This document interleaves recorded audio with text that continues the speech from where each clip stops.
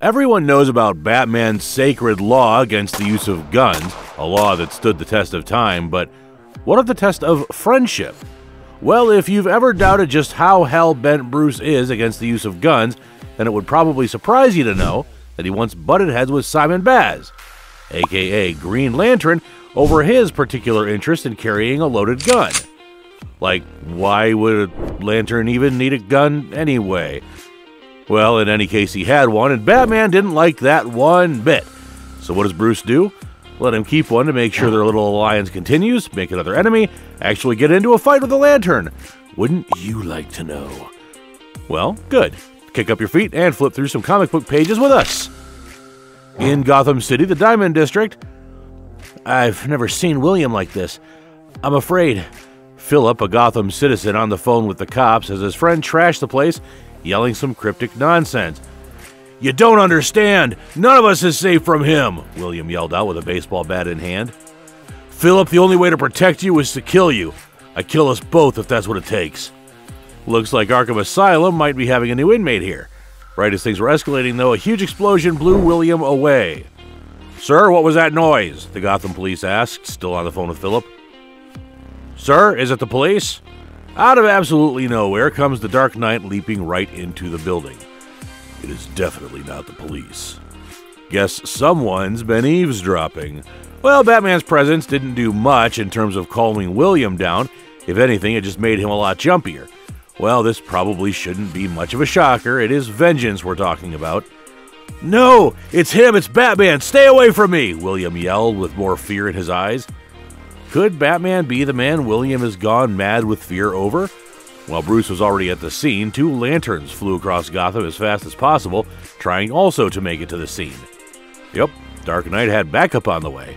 Backup that William knew nothing about as he attacked Gotham's Caped Crusader with a baseball bat.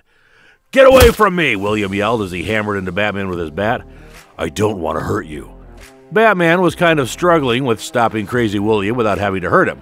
And that's when the Lanterns, Simon Baz and Jessica Cruz, make their pretty sweet entrance, bursting right in, flying over Batman and heading for William. "Green Lanterns, welcome to Gotham." Well, for starters, not many people are familiar with these names, but they've been around for some time now, and not to mention they can hold their own against serious threats. Explains why Batman called them. Well, as they dropped in, they immediately double-teamed William, taking him on from different angles without really causing him much harm. "Batman, I have to kill the bat!" William as he took on both lanterns while Bruce observed from afar. Before William could spew any more nonsense or harm anyone else, Simon encloses him in some green beam from the ring.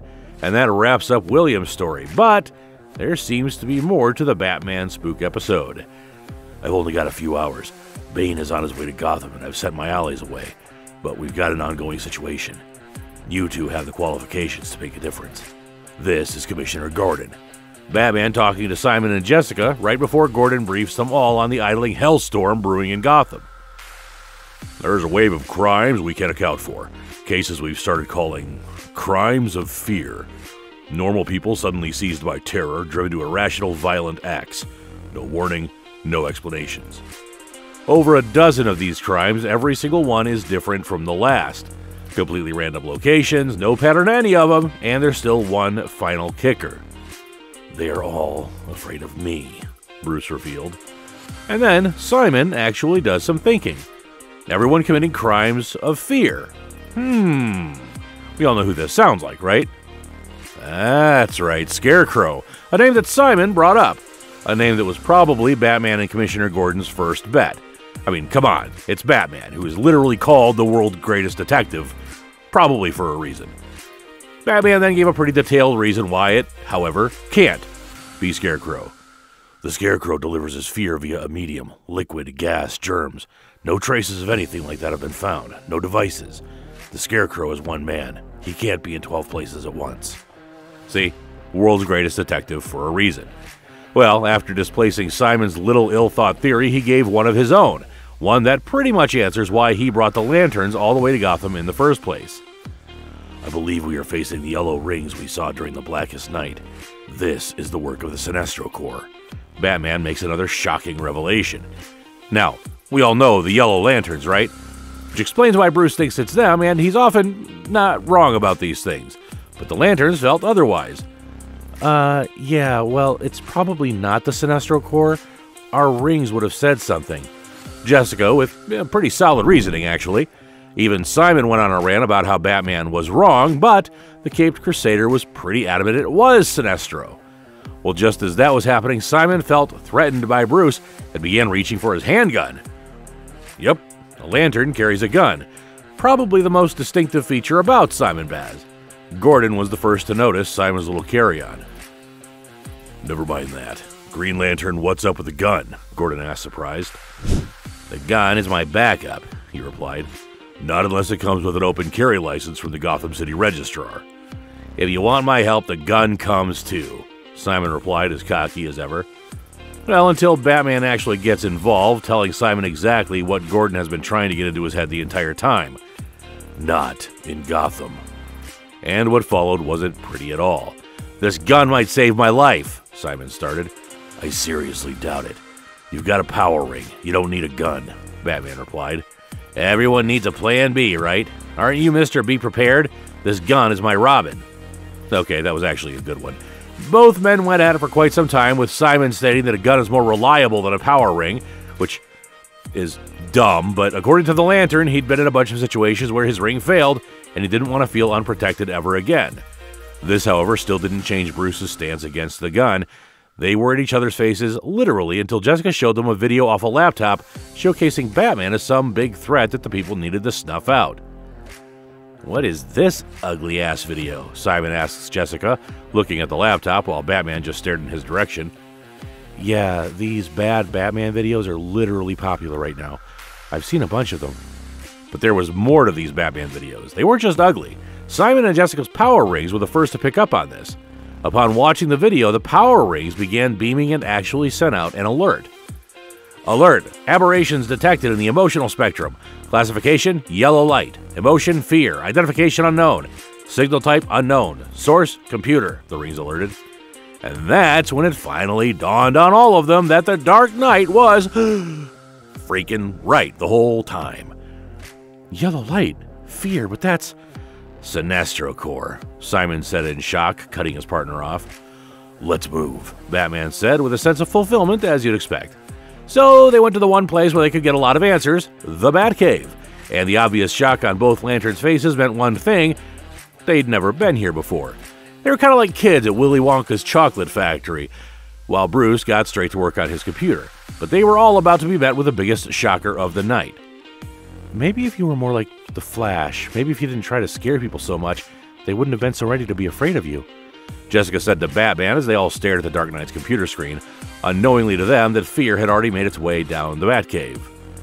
Out of absolutely nowhere, Simon's power ring goes. Aberration detected in the emotional spectrum. Then Alfred straight up whacks a cup of coffee over Simon's head and absolutely rocks his knight with a KO-worthy punch that sends his gun hand flying out of its holster. One part of Simon wanted to show Alfred why he shouldn't mess with lanterns, but then Bruce isn't going to be happy with that, is he? So he was reluctant to use his ring. Alfred goes in for another punch before looking down and picking up Simon's firearm. Not much of a backup now, is it? Alfred! Batman yells out. No one move, Alfred says as he moves closer to Simon before putting the gun to his skull. If your ring so much as glitters, I'll pull the trigger. Simon had so much fear in his eyes, while Alfred had rage in his as they lit up bright yellow. Don't try to stop me. I have to kill the bat. But something good was about to come from Simon getting his ass handed to him by Alfred.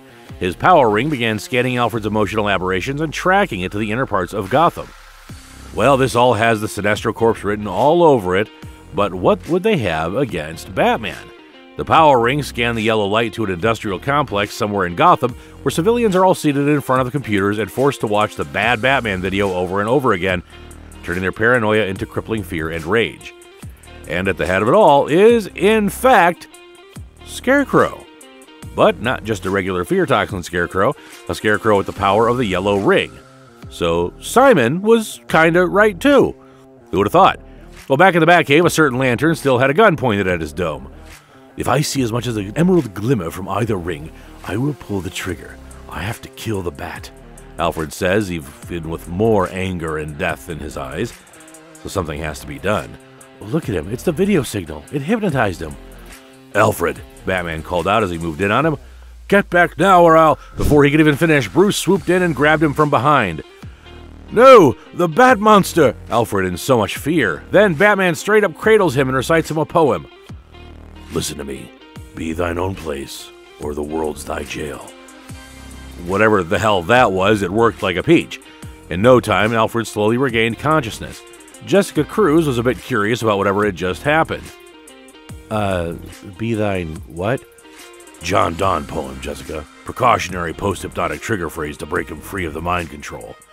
I didn't know it would work this time, Bruce answered. Always prepared with everything indeed. Well, with Alfred totally and miraculously fine, Simon then moved in for his handgun, which was pretty much just lying on the ground. But unlike before, Simon showed a bit more reluctance. He'd just witnessed his backup be used as more than a backup.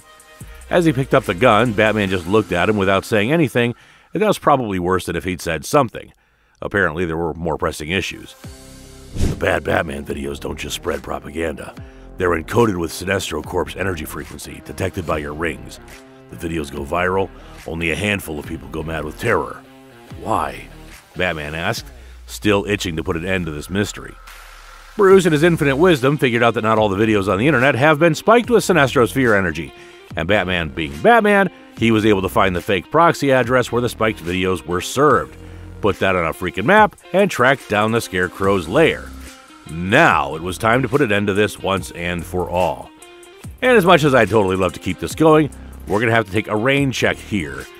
Yes, your moans and groans are audible, but what's a classic comic book story without a good old-fashioned cliffhanger? There's still a lot to uncover here, guys. Do you think Simon will actually give up his gun? Seeing how badly he was messed up in the Batcave, that's pretty likely, right? Or will Bruce ease up on the gun laws? Just how far will Scarecrow take his newfound fear powers? Get the answers to these questions and more in our next video. We'll see you then.